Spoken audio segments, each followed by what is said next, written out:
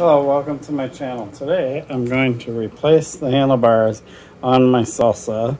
I'm going to put these new Mag bars. I actually have 35 millimeter handlebar and I have a new profile helm stem. The stem is 45 millimeter length, but it's a 35 millimeter clamp. So pretty stoked about that. These have about a 35 millimeter rise, I believe. So yep, there it is, 35 millimeter rise, 800 millimeters wide, and 8-degree back sweep. So they're not super swept back, and they're gonna be a little bit wider than what's on the Salsa, not a ton, but so I'm kind of excited. So these bars are actually in a pretty good position. So I'm gonna explain this to you a little bit. What's gonna happen is I wanna lower the stem down and get rid of some spacers. I really don't like having a ton of spacers because what happens is, because due to your head angle, when you have more spacers, you're actually moving the bars back that way. And if you really look, they move a lot. Like half that distance is probably a good 10 millimeters forward. So if you're trying to raise your handlebars, this is the wrong way to do it, because then you shorten your cockpit. If you add a bunch of spacers thinking, oh, that's raising my handlebars into a better position, you're actually bringing the handlebars closer to you, which isn't necessarily ideal, because then you shorten your cockpit. What you want to do is you want to get taller bars if you want the front end of your bike to be higher. So that's kind of my little thing here. And so this bike came with all these spacers and I don't like it. I want my bars and my stem and everything to be a little bit further forward. And then by raising the bars and all of the metrics that come out, those bars are going to be roughly in the same position as these, but it's going to look a lot cooler, a lot better. I honestly just have not liked the look of these handlebars from the moment I saw them on this bike. So yeah, let's go ahead and get to swapping them out and check it out. Okay, I have them installed and they look way better than the other bars did, at least in my opinion. I don't know what other people's opinion. I've kind of got like different shades of purple going on here, but whatever. So here they are. So you've got kind of a pinkish purple pike, and then of course you got this interesting, whatever pink purplish color you want to have on the frame, and then more of a like a true purple on the handlebars. But I mean, I think it looks fine. I mean, they're all kind of within the same color group, so it doesn't look too terrible.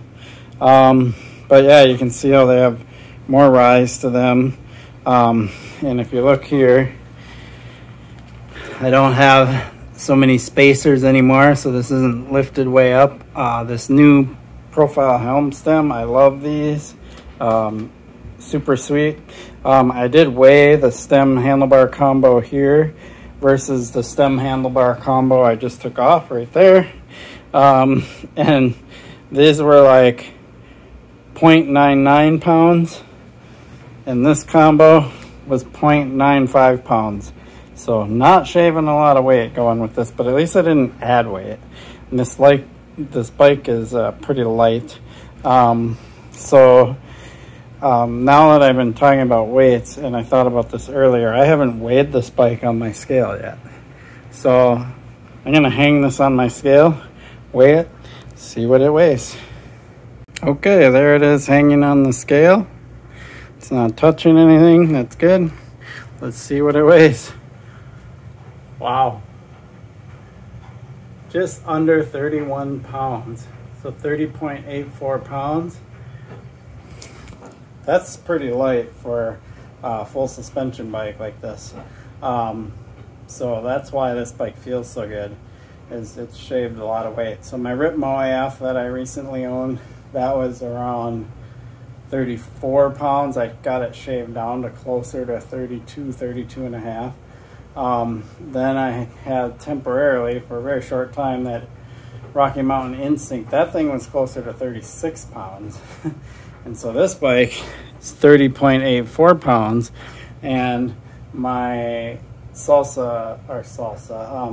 Esker Hey Duke is right around 29.5 or so. So these bikes are close to being within a pound of each other, and this is a full suspension bike, and my Esker is a hardtail. So both of those bikes, this bike and my Esker Hey Duke, I love riding them because they feel really snappy and quick, and weight is part of the reason why. So that's pretty cool. So now I got the handlebars I want on here, and keeping the weight down.